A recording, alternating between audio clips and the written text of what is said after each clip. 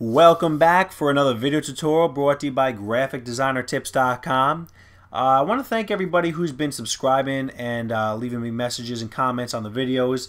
I really appreciate it. I'm going to keep on going with my goal right now for one a day for at least, I believe, the next 2 weeks. So my goal was to do 21 days, and then all of a sudden it went to like 30 days. So that's my goal no matter what. If I have to stay up late, 2, 3, 4 in the morning, you know, on top of all the other work that I got to do, my goal is to grow this thing right now and, you know, get people aware of you know, how to do certain things in these programs. So that being said, what I want to speak about today in Adobe Illustrator is how to align you know, objects, elements. It's a very important thing that you need to learn how to do if you want to create a professional advertisement. Obviously, you want things to line up, whether it be your text and your elements. You don't want stuff to be kind of all over the place. And obviously, if stuff's off just a little bit, maybe people aren't going to notice, but it just, you know, it's bad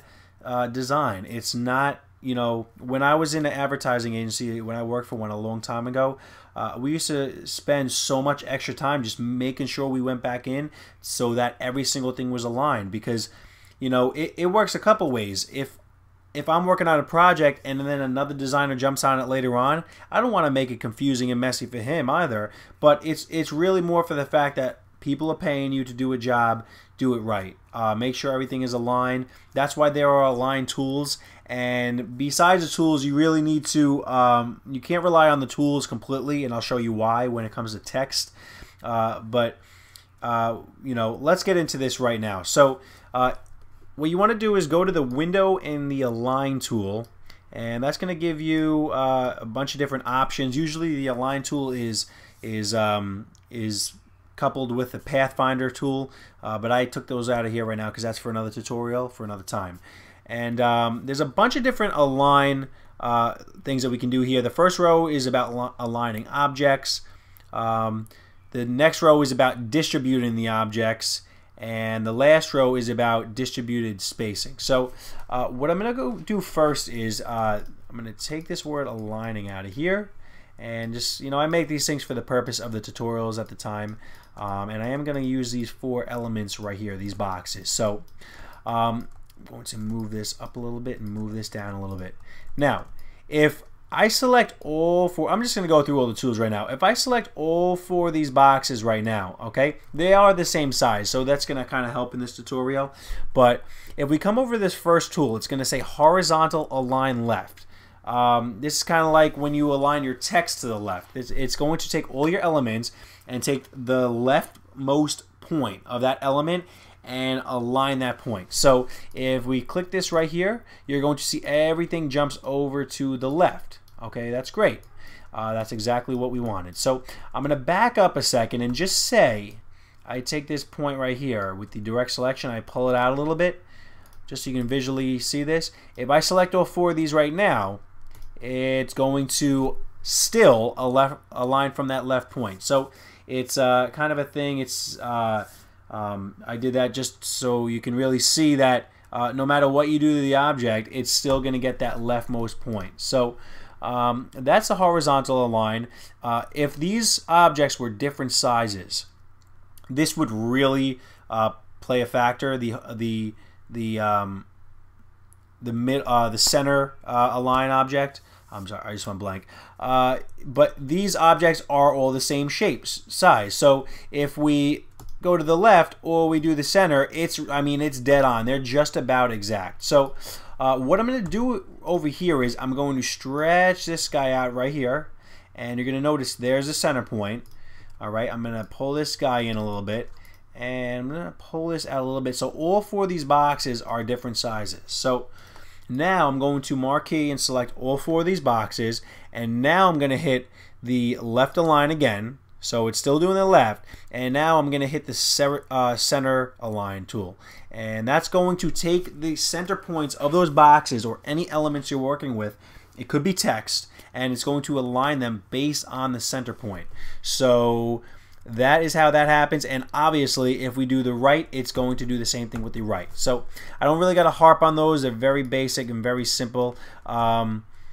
I'm going to make these all the same size again, and these three over here, vertical align top, vertical center, and vertical bottom, it's the same thing as these three, but it's just the concept of them going from up and down instead of left and right. So obviously, if I take all these elements and I select and I hit the top selection tool, another thing I want you to notice while I'm about to hit this top selection tool, it's going to take the highest element and align everything up to that. So if you see that green box, that is the highest element out of all four of those. So when I hit this, they're all going to align to the top baseline of where that green was. The only box that didn't move was that green. So just, you know, I'm kind of repeating things, but just so you understand the concept of this. I know this sounds real simple, and if you know this stuff, you're probably like, you know, oh, this is real simple, I don't need this tutorial. Yes, that's because this tutorial is for a beginner who's just starting to learn Adobe Photoshop. So I'm going to undo that by hitting Command Z, and now we're going to do the vertical align bottom, and I want you to just guess what's going to happen. What box do you think this is going to line up to?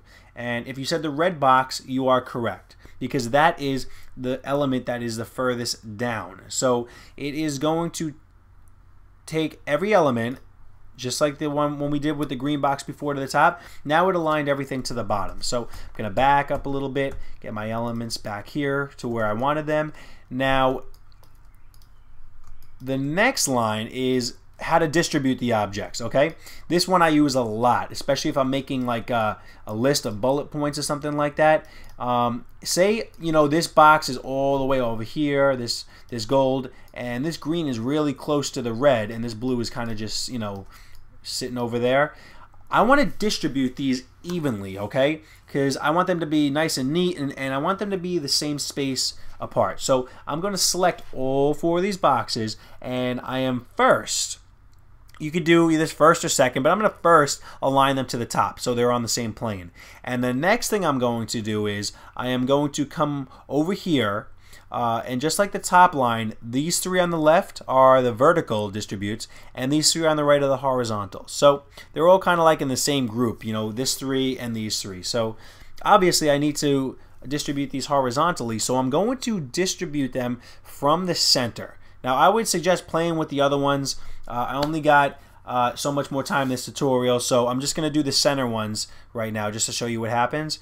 And if I hit the center distribute, it's going to align them right from the center point. So now not only are these vertically aligned, they're horizontally spaced completely even. So that's also something, like I said, you can do if I copy these right here and I copy another one all the way down here. So I'll select all three of these, and if I do the vertical distribute, it's going to distribute them, but they're not aligned yet. So that's when we would hit the left align. So it's very simple stuff, guys. You know, this aligning stuff, but it's something that can be very, very, very useful in your layouts. Okay, so now what I wanted to show you is I want to show you how to do the same types of concepts when we're using text. All right, this is a couple things I built real quick, nothing crazy. That says this is how to align, and I'm going to pull these down here real quick, and it's the same concept. So if I select all these elements and I align these to the left, and I distribute them vertically. Hold on one second. All right. Please choose a key object by clicking on the select object section tool or set the spacing value to auto. I messed that up real quick. Make sure this is set to auto. Okay, on the bottom. I don't use this bottom bar of tools. It's you know, it's more than the basic stuff. So like I said, I'm just using the basic stuff in here. It's gonna basically do every single thing for you. So I'm going to horizontally distribute these right here. And one thing I just want to point out is, because if you're making text, right? And I did a logo on another tutorial, and there was a word company on it, and I'll just leave it in this font. And I added actually, what I'm going to do on top of here, excuse me, I'm going to copy it, and say I add maybe 200 tracking. It's adding space after each letter, okay? I want you to notice something. If you see this last letter, all right, this where the Y ends, it's going. You see all that extra space there? When you click on this Y, there's no space after, but this Y, there's a lot of space.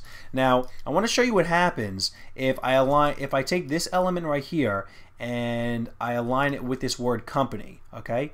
I'm going to right align it, and boom. All of a sudden, this element is lining up way past the end of that Y. See, what a lot of artists do is, and I used to do this in the beginning, and I had to learn it the hard way, and you know, I'm happy because I learned from it.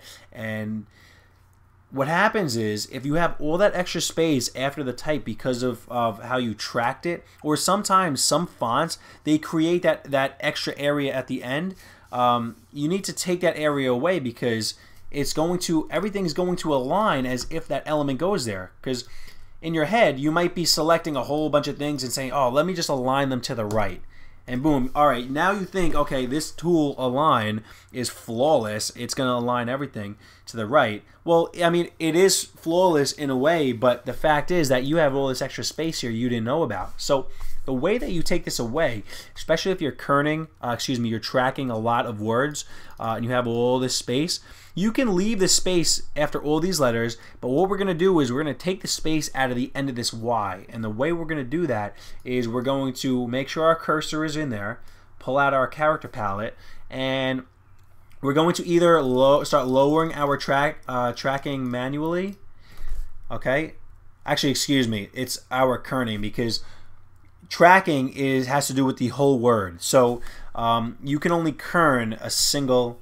Kerning is taking space out of after a single letter, which is what we're doing with the Y. So you can hold down the Option button and start hitting the left and right on the keyboard. And as I do that, you're going to see right here my kerning is changing. So if I go left, it's going it's going lower the number. If I go right, the number is increasing. So I'm going to get it as close to that Y as possible. One more. Now my cursor is finally touching that Y. So when I select these two elements and I right align them, boom, there you go. They line up perfectly. So there is no questioning, you know, whether those are lining up there. You can even check that by clicking the element, which is what I do a lot, and holding the shift down and just moving it up and down. And you see how that's flush on the end of that gold box. That's exactly what you wanted. So you know, it's good for when you want to line up things, elements, and text at the same time. So that is basically it on aligning. Aligning is, like I said, it's a tool to make everything look nice and neat, and you know, make your designs look a little bit more professional. I'm telling you guys, if you're not doing it, you know, search for design, or you know, I'm going to be putting articles up about good books you should be getting for design, and you know, reference points, stuff like that, magazines, and it's just to learn how advertising agencies do it, because you know, they learn the rules the right way, and you know what? That's how we're going to learn the rules, by people who are already doing it. It's like you know, anybody who you admire, or any company who you admire, you know, the way that you get to their success is by, you know, seeing what they did and doing it yourself, and you know, or you know, and learning from the mistakes when you don't do it like they did. But you know, that's how you grow in a company. So that's it, guys. I could talk for hours about this stuff, but my time is up. You can visit graphicdesignertips.com to learn more about all this cool stuff. My name is Steve, and that's it. Any questions, comments, leave them below, and have a good night. Peace.